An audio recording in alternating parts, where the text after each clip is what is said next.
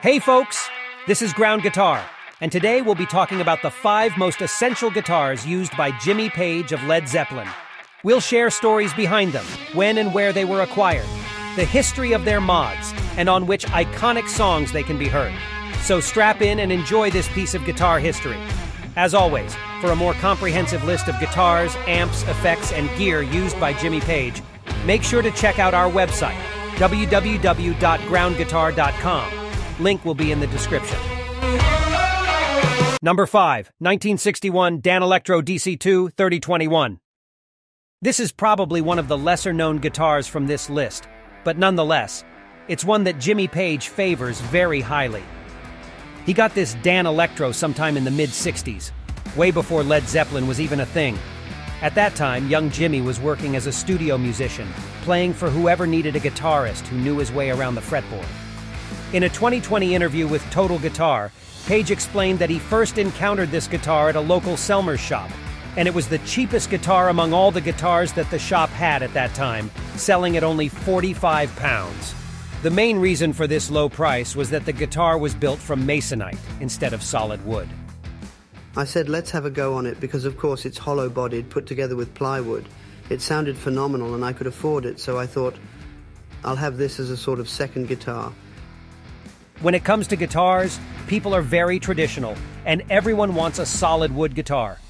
But this Danelectro is a rare exception to that rule, mostly thanks to Jimmy Page.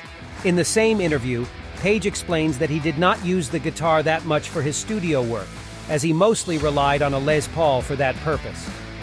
Most of the time, he kept the Danelectro tuned to alternate tunings and carried the guitar with him as a spare. And in case something went wrong with his main guitar, he would quickly tune the Danelectro to standard and keep on playing. It was the backup guitar because I was only going out there with 2 guitars really. In 1968, 1969, I just had the Telecaster and the Danelectro until I got the Gibson. So if I broke a string, I'd quickly get it into standard tuning from the DAD-GAD it was in and then go off. Where this Danelectro really gained its notoriety was when Page started recording with his own band, Led Zeppelin. Since he had the guitar tuned to DAD-GAD, which is an alternate tuning, it served as a perfect instrument for coming up with unusual riffs. One such riff came to Jimmy as a result of playing around on this guitar and expanding on an earlier idea he had in a song he wrote called Swan Song. Jimmy took one part of that song, wrote an extension on it, moved a few things around, and Kashmir was born. A song that almost certainly would not exist if Jimmy had not purchased this guitar on that day at the Selmer's music shop. Aside from Kashmir, Jimmy also used this guitar on White Summer with the Yardbirds, and on White Summer Black Side Mountain, and In My Time of Dying with Led Zeppelin. I started to write things on it like Kashmir because I was used to playing it in the DAD-GAD tuning, so Kashmir came out on that guitar, and In My Time of Dying. They're both on the same album. So at number 5, we have this 1961 Danelectro DC-2 3021, a black and white semi-hollow masonite body guitar with 2 single-coil pickups known among gearheads simply as lipsticks. Number 4, 1960 Gibson Les Paul Custom. This 1960 Gibson Les Paul Custom served as Jimmy Page's primary guitar during his early years as a studio musician. He acquired the guitar around 1963, shortly after parting ways with the Crusaders, one of his early bands. During this period, the Les Paul Custom became his main instrument, heard on the majority of recordings he worked on. This includes notable tracks such as the Goldfinger theme song, Tom Jones's It's Not Unusual, and Petula Clark's Downtown. He also played it on a few songs by the Kinks and on The Who's Bald-Headed Woman. The first time I played it, I had such a connection with it. I thought, this is it. After all this searching and going through guitar shops, this is the one. I got it before I went to art college, so when I started doing studio work as a session player, that's the electric that's used on pretty much all of that work. In the context of Led Zeppelin, Jimmy used the guitar with the band. But it wasn't his primary recording guitar during that time. The only confirmed song featuring this guitar is Whole Lotta Love, which is arguably one of the band's biggest hits. Also, up until the 70s, the guitar remained mostly stock, equipped with 3 Gibson pickups and a Bigsby tremolo. But sometime in early 1970, Jimmy modified the guitar with 2 more toggle switches, which allowed him to turn each pickup on or off separately. So for instance, he could use the bridge and the neck pickup together, something he couldn't do with the regular 5-way switch. Unfortunately, Jimmy didn't have the opportunity to play and experiment with this guitar for much longer, as tragedy struck in April 1970 when the prized instrument went missing mid-tour during a flight from Boston to Montreal. I had a black Les Paul Cstuom with a tremolo arm that was stolen during the first 18 months of Zeppelin. It was lifted at the airport. We were on our way to Canada, and somewhere there was a flight change and it disappeared. It never arrived at the other end. And what's more, for almost half a decade believed to be lost forever, the Les Paul Cstuom resurfaced in 2016, revealing its astonishing journey. Swiped by an airport worker, it lay dormant beneath a bed for 20 years before their spouse sold it to a guitar shop for a mere $5,000. An attempt was made at that point to authenticate the guitar, but after a quick look over, no indication of the 2 additional toggle switches ever being there was seen.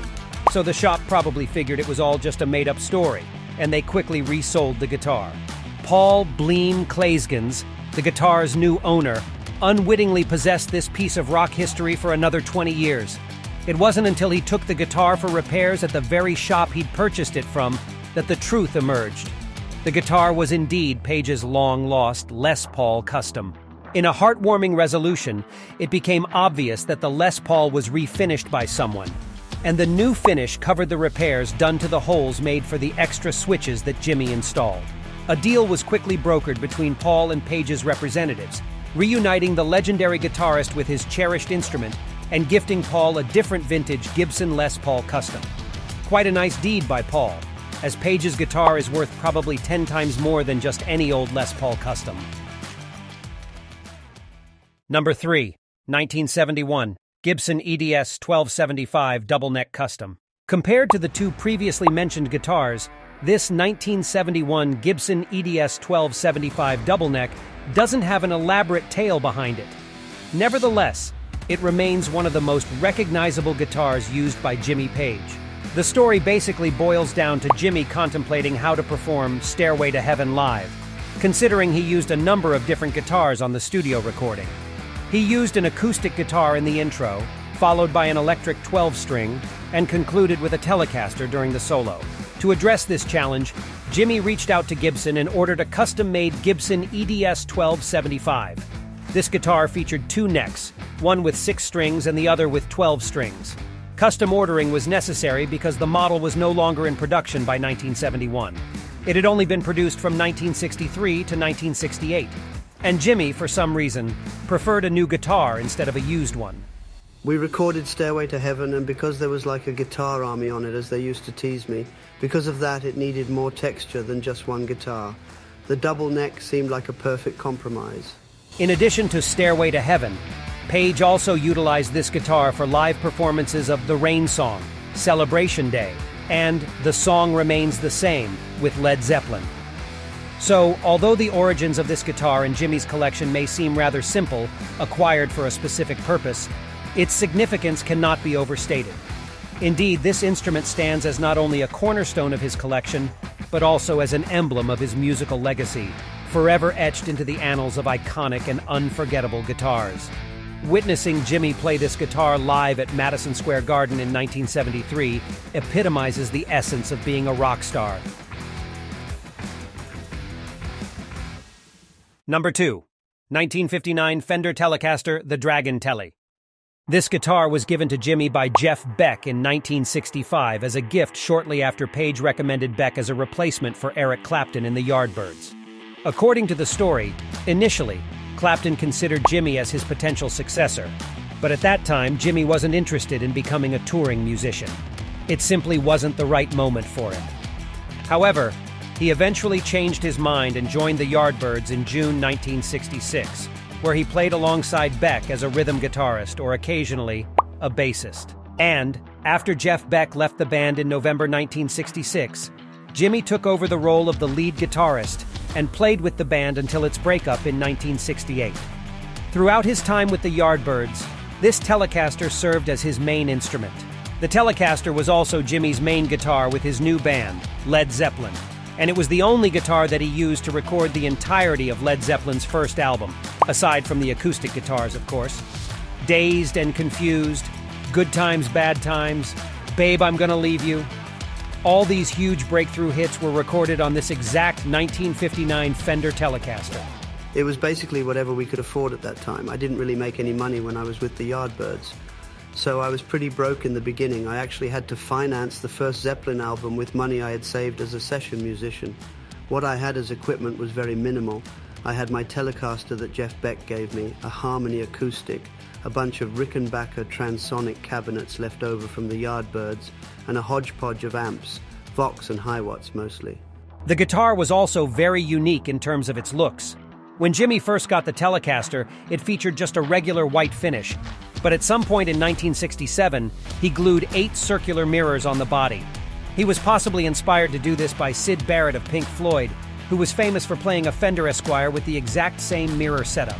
This allowed Jimmy to create light effects during live performances by reflecting the stage lights back to the audience.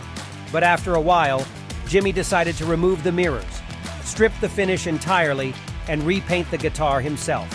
The Telecaster ended up looking the way it's mostly known for, featuring a clear lacquer and a red and green dragon design, hand-drawn by Jimmy himself. This remodeling also involved adding a custom-made clear plastic pickguard, beneath which a reflective film was placed to recreate the effect previously achieved by the mirrors. The guitar remained in this state until the late 70s when one of Jimmy's friends, without his permission, repainted the entire body. According to Page, this action essentially ruined the guitar, leaving only the neck pickup in working condition. I still have it, but it's a tragic story. I went on tour with the 1959 Les Paul that I bought from Joe Walsh, and when I got back, a friend of mine had kindly painted over my paint job. He said, "I've got a present for you." He thought he had done me a real favor. As you can guess, I wasn't really happy about that. His paint job totally screwed up the sound and the wiring, so only the neck pickup worked. I salvaged the neck and put it on my brown Tele string bender that I used in the firm. As for the body, it will never be seen again.